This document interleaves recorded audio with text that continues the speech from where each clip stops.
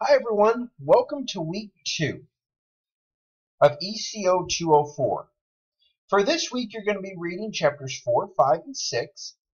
We're going to be looking at elasticity and consumer choice and different types of market failures. When we look at elasticity is going to be focusing on how consumers respond to the changes in the prices of goods and services. You'll notice that elasticity is a very important conversation because stores need to evaluate how sensitive consumers are to different changes in the prices of goods and services. You notice that goods can either be elastic or inelastic. And when we look at elasticity, we're looking at this: change in income over change in price. So we have to evaluate how the role of elasticity will influence many decisions that stores have to make with their prices and consumers have to make with regard to what they consider a very important good or not. So there's different types of elasticity. There's elastic or any goods that are less than 1, the absolute value is less than 1. It's said to be inelastic, which means that the change in quantity demanded is much less than the change in the price. So that means if a store decides to raise prices 20%, consumers might buy 15% less. So it wasn't as great of a change as expected. Then we have what's called elastic goods. An elastic good is when it's greater than 1, the absolute value. And when we look at this, the larger the coefficient, the greater the responsiveness to elasticity. And then when we look at elasticity, we're going to look at it on a graph. And I think this will make it much easier to understand the role of graphs and where it should be evaluated at. This is classified as a perfectly inelastic demand curve, which means when there's a change in price, when there's a change in price, you'll notice that consumers will buy the exact same amount. That is perfectly inelastic, and that doesn't happen very often. Probably the best example that I can think of is when you look at goods like insulin or any required medicine that people have to take to survive.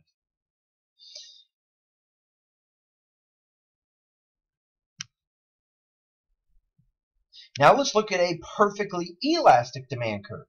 When we look at a perfectly elastic demand curve, you'll notice that when there's a change in price, consumers will buy nothing of it because consumers can buy something else as a perfect substitute to it.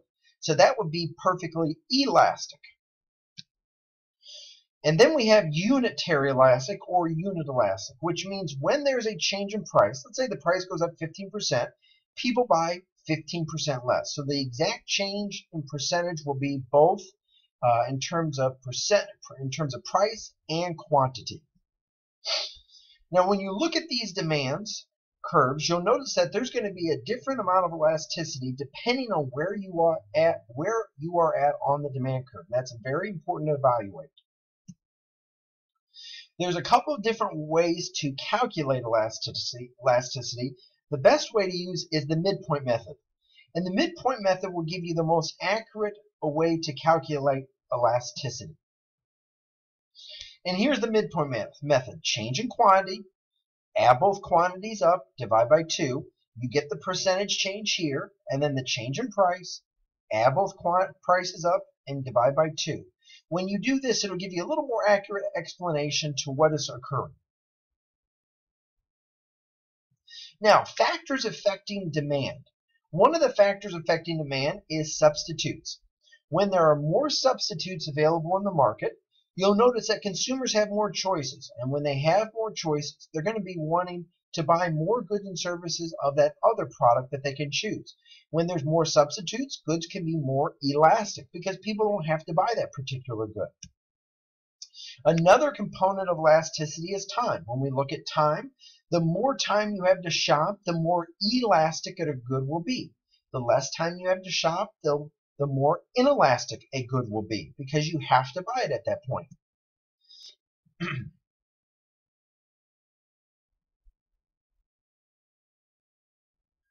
Now, let's go to the utility maximization theory.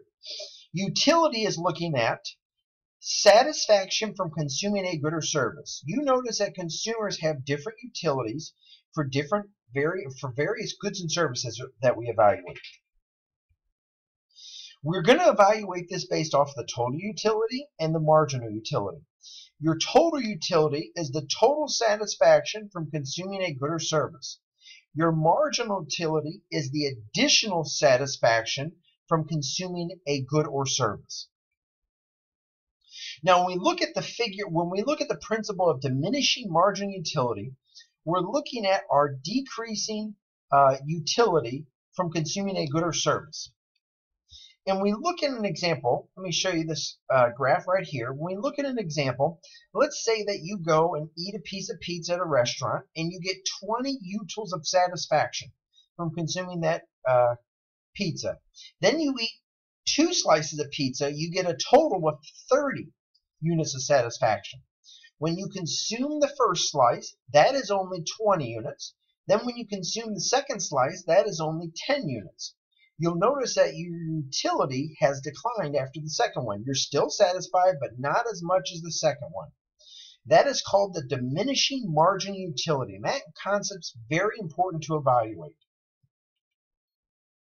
When we're trying to maximize total utility, we're trying to maximize where will consumers stop consuming based off of where they would like to consume at. And that's a very important concept to evaluate, because what we're looking at with utility is how we can evaluate our utility based on this, our satisfaction from consuming a good A and good B, and the prices that we're willing to charge. Utility maximization is the process by which a consumer is going to adjust consumption. They're going to adjust consumption to gain the highest total amount of satisfaction. And when you gain consumption that way, you're going to have a lot of different challenges that you're going to focus on. Because we have to figure out how satisfied you are from consuming a good or service, and what are the prices that you're willing to pay. There are problems with utility theory. There are 2 major problems. The first one is the same goods are not divisible, so we might not like the same goods at the same amounts. The second is it's very hard to measure utility. It's very hard to say what our satisfaction is from consuming a good or service. That's very important to realize, because it's hard to know what we want to consume and where we want to consume it. Now, when we look at shopping for bargains, you'll notice that economists use this concept to analyze shopping behavior.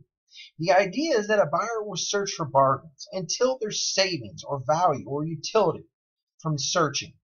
When there's many predictions that are made from this theory, the first is the larger amount of individuals expect to save. And then the longer they'll continue to search. In other words, the bigger the item, or in terms of your budget, the more you'll shop around. The second prediction is the variation in prices of your budget. And this is a very difficult one to predict, because when we look at the variation, it's going to ask us to make a lot of different projections in the market. Now let's go to Chapter 6. When we look at Chapter 6, we're going to be talking about a couple key terms. The first one is externalities. Externalities is the cost or benefit to consume a good or service. And you'll notice that externalities are present in the market whenever the government has to get involved to bring about a market decision. There's many problems caused by externalities, and one of the problems that we look at externalities is governments get involved to make different decisions. We have what's called positive externalities, and positive externalities are benefits to a third party, where negative externalities are a cost to a third party. You'll notice that the government has to get involved in both of those.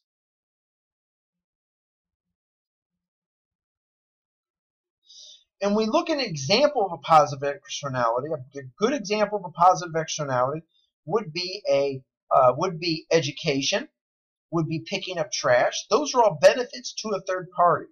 When we look at cost to an externality, you'll notice that when we look at cost, those would be smoking and drunk driving. Those are different instances where the government has to get involved to provide support in our economy.